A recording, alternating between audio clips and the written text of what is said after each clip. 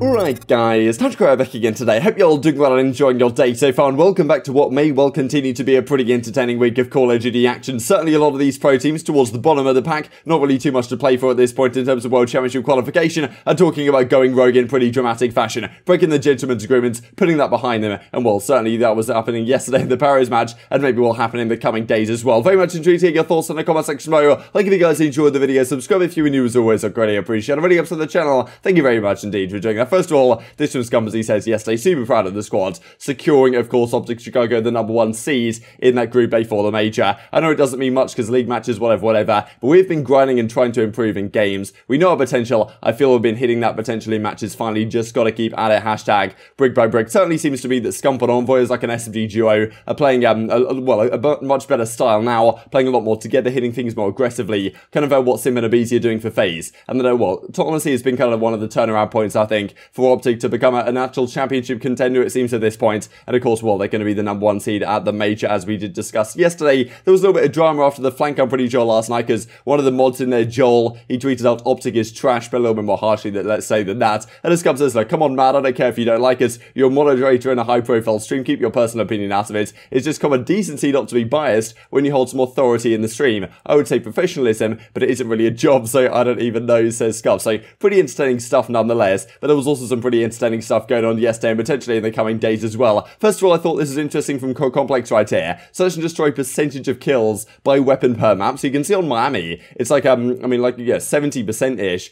kills are always like, Krog players. Whereas on Express, it's more like 55-60% to an SMG player. So kind of interesting to see, right? I mean, as he says, like Raid here, Standoff, pretty much 50-50. Moscow, slightly more SMGs than assault rifles, maybe slightly less than you might expect, given a lot of close quarter combat, to be honest, on that map. So pretty interesting to see nonetheless. This is also from a team yesterday, right on the subliner side of things. Team captain, IGL, shot caller, bomb carrier, engineer, shot caller again, Rokkr entry, OBJ, SMG, Asim, hashtag Mr. Do It All, right? Because of course, with Clayson now no longer in the team, he has to, step up into these other responsibilities. And to be fair, like yesterday's series, it was Hydra who was dominating in terms of the slaying category, and Mac turning up towards the end. But I'm sure Asim is doing so much for this team right now, and is such a valuable player to their team. So if they can continue to improve and maybe make a run, who knows? I just don't think their ceiling is ever going to be as high as it was with Clayson, to be honest. But it's tough to say, right, if they have a good result here. Of course, they play FaZe on Sunday, I'm pretty sure, this week. So not going to be easy by any means. Of course, we'll look at the matches for later today in a couple of minutes' time. So yesterday, Paris played up against the subliners, of course. And there were a fair few gentlemen's agreements being broken, it seems. So first of all, the Slinky 74U. You guys might know, like, it's the 74U with the weird, as he says, a Slinky, right? It looks like the little coil that goes across the top. It's kind of a jacket or whatever. But this is gentlemen's agreemented. I'm pretty sure General said recently on one of the OpTic pre-shows that the fact that the reason why it's GA'd, it's not actually GA'd in challenges, everyone can use it over there, but I think it has less visual recoil, even though the actual recoil of the gun I think is the same, but it looks like it recoils less than a normal AK-74U, so that's probably why you see it all the time in League Play, or at least I keep running into it all the time. I don't actually have the thing, but still, Zaptius bought it, but he thought it was allowed, but it's actually GA'd, bought it for no reason. I'm not exactly sure if he whipped it out for a couple of seconds here, but he eventually did indeed put it away, but there were certainly some other gentlemen's agreements being broken, as Temp is going to describe to quite some comedic effect here in a second. We talked yesterday about the fact that Aqua had the artillery. He decided to split the artillery, right, and I'm not exactly sure if he fully did this, but it does seem like indeed he did, because what Temp is saying right here, he effectively said, look, I'm just going to scum back these guys and go completely rogue, and if they're doing this for artillery and these types of GAs, it's only one step away from starting to break some other gentlemen's agreements as well. And you do have to think, with some of these lower tier squads that are in these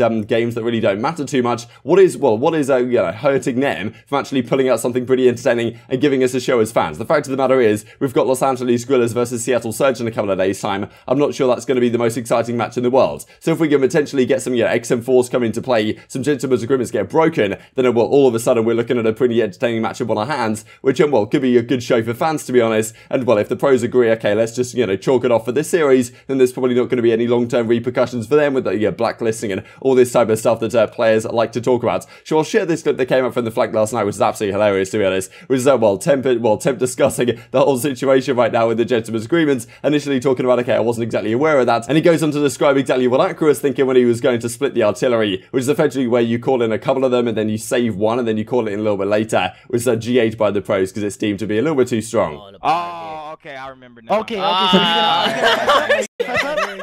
are you gonna fess actually didn't remember. On God. Okay. On God, I didn't remember. All right. Now I remember now. It takes a bigger man. It takes a bigger man to admit when they're wrong. I appreciate that. I didn't know. I didn't know. No, and then the streaks, happen. And then the streaks from ILLey too.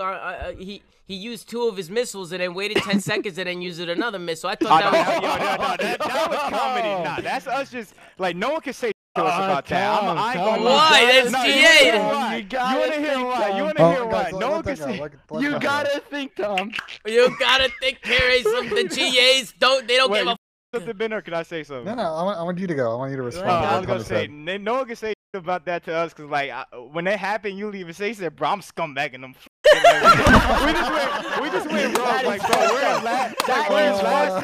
we're in last. Like, you're lucky we don't cheat even harder, bro. Like, I'm gonna be honest, bro. Like, so this is pretty much what everyone's hoping for. As you can see, it goes in the chat right here, the poll in the chat last night. Should Paris go rogue versus London in a couple of days' time? Yes, break all the GAs. 96% of people seem to be down with this idea. And as Zaptia says here, I'm a player, of course, a former player for the Royal Ravens. KSP and Stimshot is coming out in full force. The KSP is something which you will run into in League play on from time to time. I'm pretty sure it got better like in a relatively recent patch update a couple of months ago now, and well, I'm pretty sure it got GA'd by the pros. Stimshot is another option. We've also got things like the XM4 right, that's been GA'd and some other things that pros could use. I'm pretty sure like generally in challenges, because in challenges North America there's some things that aren't GA'd that the pros have, like all these weird sites. You guys might remember like it was a Challenges Cup not too long ago, people started bringing out like thermals and stuff on their XM4. Like it was absolute chaos, to be honest, because I think it was like who was it, Spark probably. I think he wanted to use the QBZ or something, and they just decided to break all the GAs for a few hours as a result. So maybe we see something crazy like that happen. It's well, somewhat tough to say, but exactly for a match like this, for example, Los Angeles Guerrillas versus Seattle Surge. And to be fair, there's a pretty cool post that they do right here. It's actually pretty cool. Like the big one, you got the Guerrillas versus the Surge on this side. 54 combined years of experience between aBeZy and Nicky D. But at the end of the day, who really wants to watch this game if there's well, not and something else on the line? For example, if gentlemen's agreements start to be broken, as we may in DT. Now, Seattle Surge might be in a pretty difficult spot right now. I mean, you know, we saw yesterday they're scrimming against BBG. I think they lost a 3-2 map count. This is one of the maps right here. And it's one of those teams that you're pretty sure is chalked. I mean, 100% is chalked for the end of the season. I'm sure they're already considering other options of what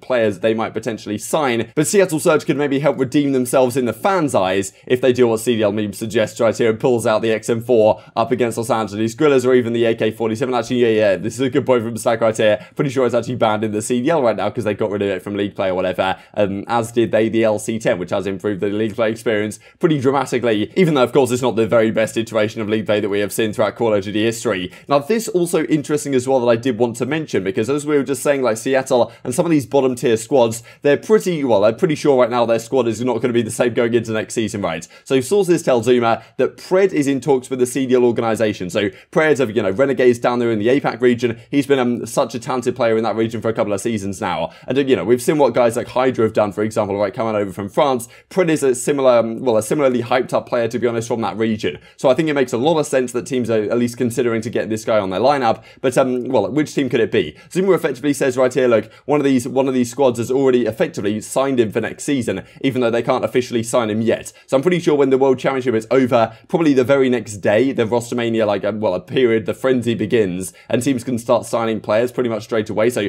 maybe they have some sort of, like, verbal agreement with Pred, like, look, okay, as soon as it's open to do so, we're going to get you in and get you officially signed. Now, of course, this would have to be one of the bottom 4 teams. Would it be a London? I mean, I'm not exactly sure it would be a London, given the way they're organising their roster right now. Like, Afro might be their rookie to build around, and they might be looking to put some other pieces around him, and Nasty, for example, might be an intelligent pick. So you got to think about Paris, Seattle, Los Angeles Guerrillas. These are probably the 3 most likely teams for a guy like Pred, but interesting to hear nonetheless. But I'll definitely, I'm hearing, you know, sources. I got my sources that Pred is already talking to a franchise team, and he's got a spot next year.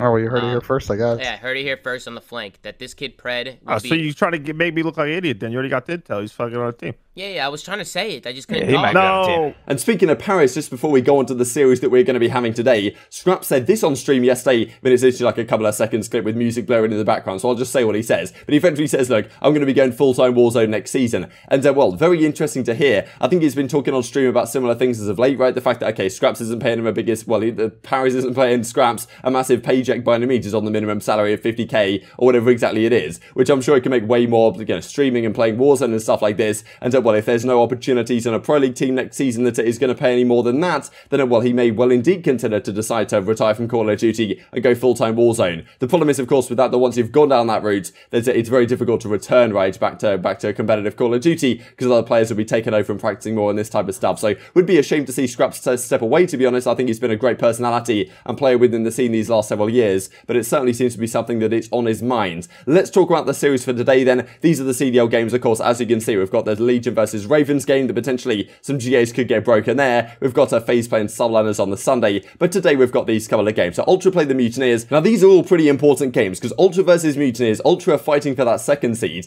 as are the Dallas Empire, and well, Mutineers are really trying to fight for that 6th seed. So it's going to be interesting to see, can Mutineers put up too much of a fight against Ultra here? Will Ultra just come out and, well, demolish them, or at least get the job done in a pretty convincing fashion? And then Seattle Surge, right, another team that potentially, maybe GAs won't come out in this series, but who knows, right, maybe they decide to go rogue with a little bit of things, just so, well, how Aqua and the Paris Legion guys were yesterday, not seeming to care too much anymore. And Empire also in a pretty similar spot, right? They're trying to fight for that 2nd seed as well, up against the Toronto Ultra, and New York Subliners are certainly in the race. And it's even possible, I think, for OpTic to still nab the 2nd seed for Champs as well, if everything goes their way towards the end of the season. But just a little bit of throwback here to finish off the video. This, well, nice little 1v3 that Zero had a few years ago back at CDL Miami, which is, yeah, Black Ops 4. Certainly watching it like this does make you miss this game to some great degree. But very much intrigued to get your thoughts on all this stuff in the comment section below. Hope you guys enjoyed the video. If you did enjoy it, I'd greatly appreciate a like on the video. It really helps out the YouTube because I know you enjoyed this content. Other people like you may enjoy this content as well. And I'm growing the competitive Call of Duty community. Thank you for watching as always. Take care.